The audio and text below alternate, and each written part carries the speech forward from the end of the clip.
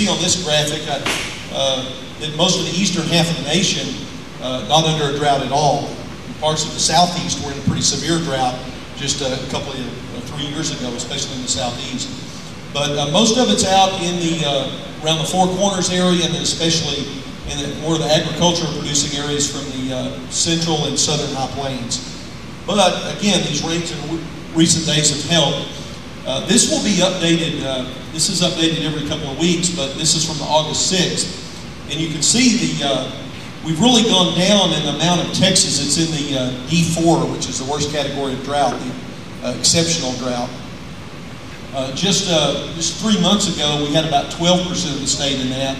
Now we're down currently about 6% of the state is in that D4 drought. And you can see the largest contiguous area there is right from Lubbock over in this direction, especially up toward Plainview, and then areas just a little bit south of Lubbock. So there's no area that has a larger contiguous drought than right here in this area. Although I think Floyd County is doing a little bit better. And I'll zoom in there and you can see that here's Lubbock County right there, going a little bit north and east and then south down toward Tahoka.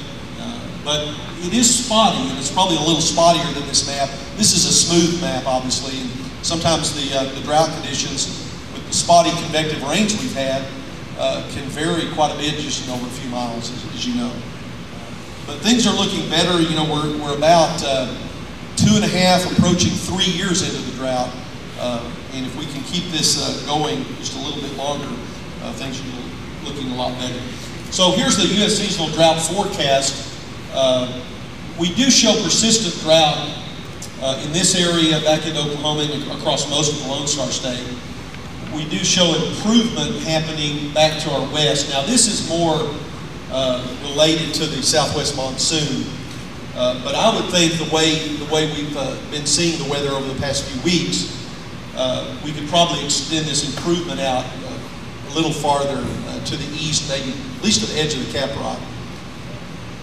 But again, you know, it is fairly spotty. But you know, persistent drought over a big chunk of the nation will probably continue through the cool season. Now this is the precipitation map, not from last night. I didn't have time to put that together, but this is from 48 hours ago, and we can see we've been in this northwest flow where we get these storms that roll down from New Mexico to the Texas Panhandle, and here's Lubbock right here, and we can see on the this is radar estimated rainfall bias adjusted, so this ought to be pretty close. It is kind of a rough map in terms of the pixels here, not real high resolution, but you know, Lubbock had around 2 inches, 1.5 to 2 inches, especially just south of Lubbock. And right here in northern Floyd County, you see some 3-inch amounts there. So again, you can almost see those storm tracks as they come down, rolling in from the northwest. And then down in the rolling plains from Guthrie southward, big areas of 1.5 to 2 inches. So conditions are definitely getting better there. This is the current year-to-date precipitation. Since it doesn't vary much across the area, all sort of looks the same color. Just to give you an idea, this would be from January 1st. In the greens here, and you can't see the different shades of green, but there are some pockets of the darker green. But most of the green is at least 10 inches of rainfall. In the darker greens, it gets up around 15. These blue areas, which do come through Lubbock and out into Floyd County, parts of Hale County, and up around Dimmitt, Freona, that would be somewhere in the 5 to 10 inch range. So that's definitely a moisture deficit, well below normal. And here is a percent of normal precipitation map for the year, again from January 1st. The sort of gray areas are pretty close to normal, plus or minus 2 inches. But we look in the yellow there, and we're looking at least 3 or 4 inch deficit. Again, this is not including last night's rain. And then the darker up here, which is part of Floyd County, we're looking at maybe a 6-inch deficit. So not too bad. Again, you have to take this in a relative sense. Compared to the previous 2 years, this is not bad at all. We almost become a little bit accustomed to below normal rainfall. So when we get up to normal, definitely good news. We do have some areas out here in the western South Plains. This is Bailey County around Muleshoe, and then some pockets extending down a little bit farther south, which have rainfall at least 2 to 4 inches above normal. So we've really turned the drought, we're starting to turn the drought around in a hurry, 30 to about 75 miles west of Lubbock, all the way to the New Mexico border, where they've had, the monsoon really kicked in pretty early there, and they've had persistent rains. In some cases, some really big rains. I'm not going to spend a lot of time on lake levels. I meant to do a longer period, but just to emphasize the point that these reservoirs, which supply city water to a lot of folks, continue to go down. It seems like for a lot of reasons, I'm not going to go into all of those, but it's becoming more and more difficult to sustain lake levels out here this far west. It seems to be easier about 100 degrees, which is where the western Oklahoma border is. From there eastward, the lake levels seem to stay pretty persistent, or have. But this is Lake Allen Henry, and then White River Lake. This is only a few days, but I didn't know White River Lake could go down any more than it already has. But it's just about almost getting close to zero capacity. Here's an accumulated precipitation map for Lubbock officially, and the line on here at the top is normal rainfall for Lubbock is about 18, close to 19 inches. This was the driest year ever in red. That was in 2011. We blew away the records in 2011. Had about between, most areas around Lubbock had between 8 and 9 inches. Between 5 and 6 inches, and all the driest years before that were between 8 and 9. So we blew away the records in a way that maybe we wouldn't have ever expected. But here's where we were now. Again, this is not including last night's rain. Officially, Lubbock was around 8 to 9 inches. And I don't think it's going to flatline here either, the way it looks. Good chance of rain again tonight. Maybe a slightly less chance of rain tomorrow night.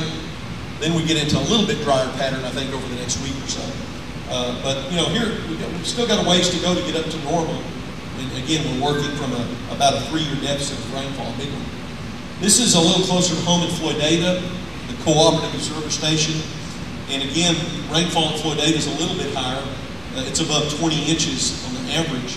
And here we were, again, about 8 to 9 inches toward mid-August. So really starting to improve since about mid to late June, but we're still hoping we get in September and October some rainfall.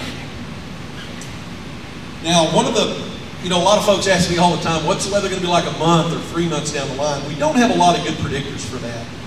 We look at certain things out, like if you're familiar with something called the Madden-Julian oscillation. It's a disturbance in the tropics and subtropics that sort of rotates around the Earth with areas of rising air and clouds and thunderstorms near it, and then sinking air, out ahead of it and behind it. That is one of those kind of predictors that we can look at about a week or two, but we're not good at predicting it beyond that. There's not really a lot to look at other than statistical and dynamical models, which have limited success when you're looking at a 1 month or 3 month forecast. One of the things that's the exception to that rule is the La Nina, what's called the ENSO, the El Nino-La Nina Southern Oscillation. And if you follow this any at all, I'm sure a lot of you do, we were in the La Nina. That a few months ago went away. We're kind of in a neutral pattern now, but remember the La Nina keeps, this is kind of a wintertime jet stream pattern. It keeps our part of the country very, usually warm and dry. The good news is that's weakened, and it looks like we're going to go not to a full-fledged El Nino, but temperatures in the, again, we're looking at temperatures out here in the tropical equatorial Pacific. There's a region we look at that seems to correlate well with this pattern. And even though we may not go to a full-fledged El Nino, the temperatures in that part of the Pacific, which have been cooler than normal for a couple of years on and off, may go up above average, maybe just about a ½ degree. That wouldn't put us in El Nino, but it would move us closer to that. Our wintertime prediction on this is best in about a month. That's when our predictability is higher and we can look out through the winter. This El Nino La Nina doesn't have much correlation in our part of the country in the summer, in the warm season. It's more of a cool season phenomenon. We can make guesses about it, but it just doesn't correlate much well with rainfall, for example, this time of year. But the fact that it's moving in a positive direction and the waters are warming out here is that could lead us to an El Nino in the next few months, or perhaps in the next year or so. So certainly positive, some positive news. And these are some various models. Again, if you sustain a 3-month average below this -0.5, that's Celsius out in that area, if you stay down below that line, you're in a La Nina. If you get up a half a degree Celsius warmer than normal out in that area, above a line about right here, then you would call that an El Nino. Well, the models, we're still down a little bit below zero, but if you take the average of those multitude of models, it does bring it above zero in the next few months. Not up to the El Nino level, but certainly moving in that direction. So another what's called the climate forecast system model. Again, we're located right here, and the average of the spread here is above normal. And even if we were to get in a weak El Nino, that doesn't have really a lot of correlation. We don't have a lot of episodes. That's a problem with this. There's only about a dozen episodes over the last 50 years or so. But with the data we have to look at, if we get into a weak El Nino, still not a lot of correlation. If we can get it up to moderate and strong, we usually have well above average rainfall for the winter. So this will be something to watch in the next few months to see if that trend upward continues. If it does, I would go out on a limb in a couple of months and say there's a very high probability. It's got to get a lot warmer than the models are showing, but very high above average rainfall or even snowfall for the winter months. So we'll have to wait and see what happens on that. The probability through the winter, the highest probability is that it will stay neutral, with much lower probabilities of either going into an El Nino or going back into La Nina. But much higher probabilities in the green, which is neutral. I want to talk a little bit about fire weather. I know we've got areas where grasses are starting to come up a little bit, the fuels. Probably not near the levels we had in 2010, but we as meteorologists, when we talk about probability for grass fires, we look at the fuel load. And I know because of the 2.5-year drought, because of grazing and fires that we've had in some areas, the grass and the fuel loads are down, but with these rains, they're going to come up a little bit before we enter the dormant season. So, what's fire weather going to be like next spring? Well, balancing those things, it may be, my guess is it'll be about average. I don't think we've had enough rain to recover from 2.5 years to get back into tall grasses. And then on top of that, we'd have to have a very dry spring, winter and spring, to put everything in place to have a real active fire weather season. So anyway, outdoor burn bans, we're seeing fewer and fewer. Here's Lubbock County, right here's Floyd County. It's kind of a checkerboard look, and we're seeing fewer counties that still have those established burn bans. So that kind of shows you, some of that is just the policy of the local county, and some of it kind of the spottiness of the rainfall. And some counties, tend to err on the side of caution with that as well. And this is as of August 14th, so it's pretty current. But you can see down in part of the hill country and a big part of central and into East Texas, still burn bans. One hurricane can change that in a hurry, though, down in that part of the state, certainly.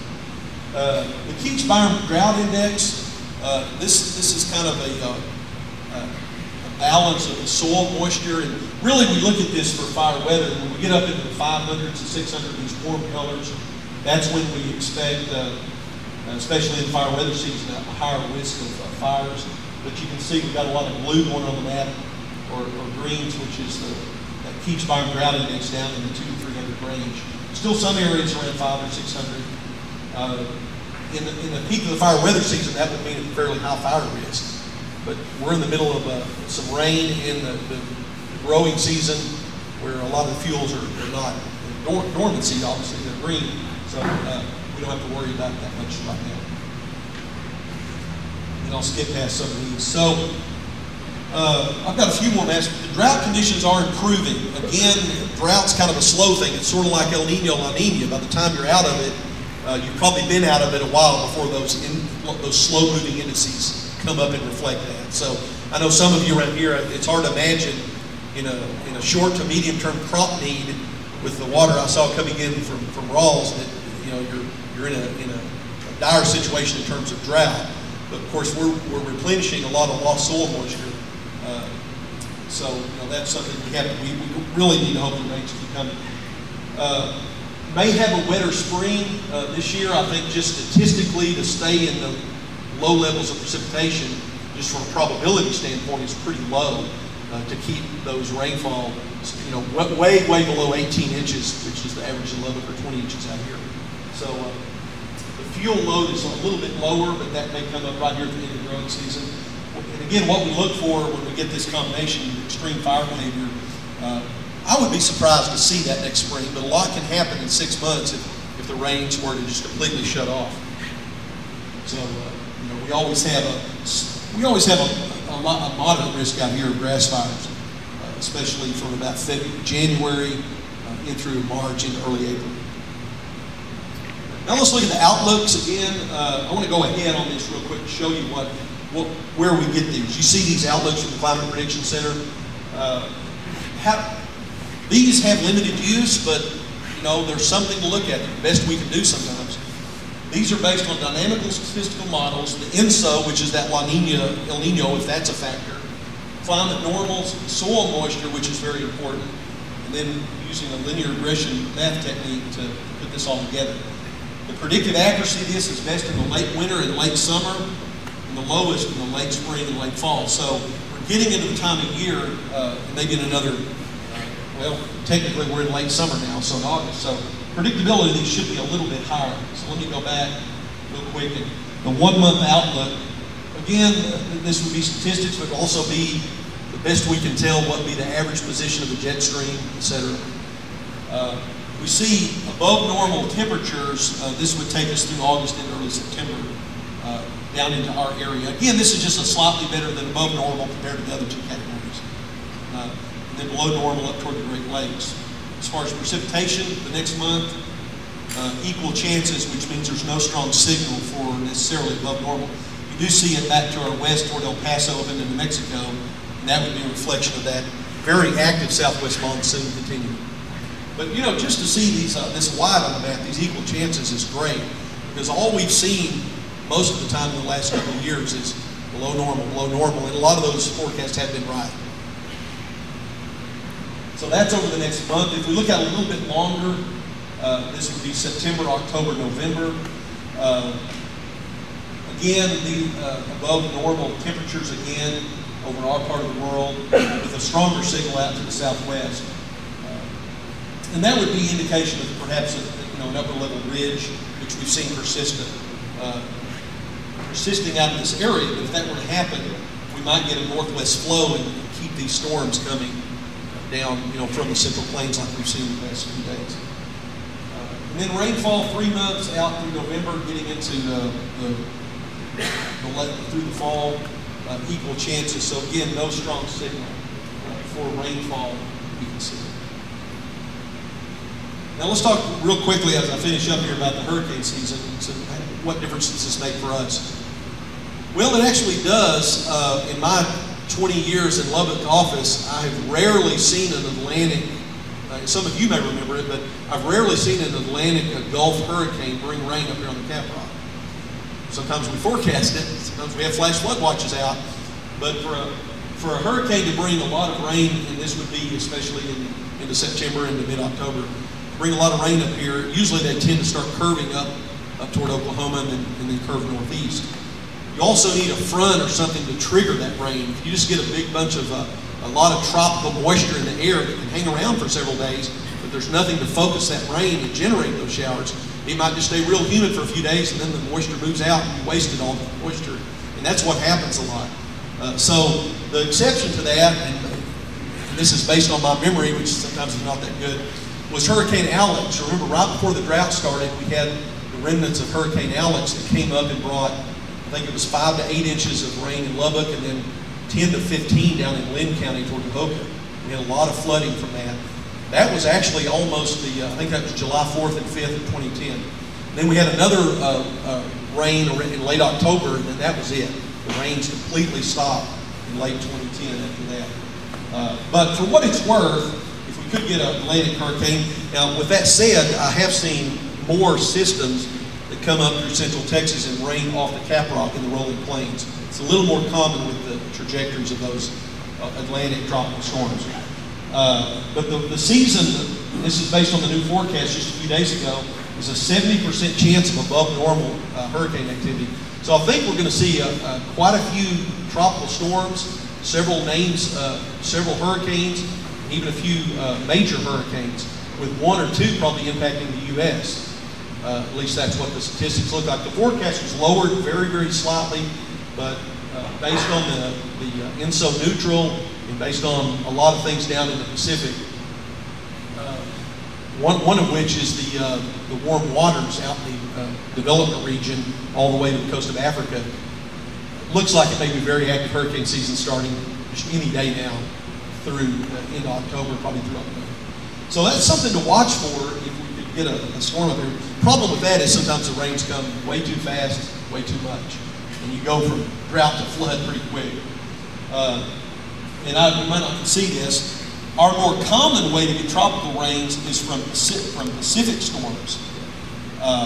Most of those just go out harmlessly in the Pacific. Some of those curve up, and there's not many that do. They curve up across Arizona and come into West Texas. Now those are a little more common to bring rainfall in the August, September, maybe in the early October timeframe. The forecast for the Pacific is a little below normal for activity out there. But even given that, it's a little more common to see that moisture and the remnants of some systems come up this way. So, you know, that's always the hope we have out here is we get some benefit from the tropics. It doesn't happen every year, but if you look at Lubbock's, here's average rainfall. This is July, this is August, and as most of you know that are in agriculture, through October, you've got a good chance of rain, but it drops off to less than an inch on average in November, and then it's pretty dry all the way through March. So if you're going to come out of a drought, you better do it through October. Keep getting rains like we've been getting, because you're not going to see that probably. You know, even big snows, when you melt down that, you subtract off the sublimation of the snow, you don't get a lot of moisture content compared, nothing like these rains we've been having lately. So, but what I want to point out here too is we have a secondary peak of precipitation. We have a big one in May and June, but we have another secondary peak in Lubbock in September. Now that is from tropical systems. There's been a few over the years that have really produced a whole lot of rain, like Alex did. Alex was in July, but you get that sometimes, and that sort of skews the numbers up. You don't get it most years, but when you do, it's pretty heavy. So statistically, anyway, you know, we don't get a lot in those November through March months. And if we're in a La Nina or we continue in a persistent drought, you're just going to have to wait probably until April to pick back up and start making dents in that again. So I hope I did okay on time. So, does anybody have any questions on anything? I was looking this morning at the NOAA website, and how come if you look at the Amarillo radar storm total, the radar told you how much rain it was, how come it was about an inch more than 11 or our area, and 11 was more accurate? Well, there's a couple of reasons for that. First of all, I'd have to see which. I'm sorry. The question is, how come sometimes you look at the storm estimated rainfall, storm total precipitation from the Amarillo radar compared to the Lubbock radar, and why they show more? Well, that could be. First of all, that could be a little bit of the tuning on the radar. For one, radars can run a little hotter in terms of reflectivity, so it's estimating more. We are estimating now, and I'm not sure, all of this doesn't get into the precipitation estimates, but we're looking at rainfall estimates now with our dual pole radar, which does a lot better job. It determines the shape of the orientation of the raindrop or snow or whatever. And it seems to do a lot better in terms of those bias adjustments with the radar, but that should be equal from radar to radar. So I'll have to look into that. Some of that is going to be distance from the radar. If you're looking at Floyd County, for example, you're a long ways. You're shooting up a lot taller in that storm than you are, say, from Amarillo than you would be from Lubbock. So there are some radar sampling issues there. You know, two radars, unless you're equidistant away, you're not going to be looking in the same part of that storm. And if it's a low top storm, you know, say it's a 20,000 foot tall thunderstorm that's not real tall but has a lot of moisture down the low levels, those things will affect it. But I think part of that could be explained by you know, we've noticed for a few years, and I'm not sure if it's still the case, that the Clovis radar, Cannon Air Force Base out north, well, it's really northwest of Clovis, their reflectivities run a little hotter. And if that's the case, obviously it's going to make the rainfall different. So there's a couple of reasons for that. But actually, the way our radars do out here, you know, if it's a 3-inch rainfall and two radars are only off about a ½ inch to an inch, that's actually not that bad, believe it or not. Because of storms are a little higher based here, now lately they haven't been, it's tough sometimes for radars to estimate rainfall. But when you see those estimates, if you're looking at something that's bias adjusted, it should be correcting that based on gauge reports, you know, and adjusting it and based on a lot of gauges in that area. So should be pretty good, I think, with dual pole radar. If the estimates you're looking at are based on dual pole estimates, they should be a lot better than the traditional because they take in a lot more. Are there any other questions? Okay. Well, thank you.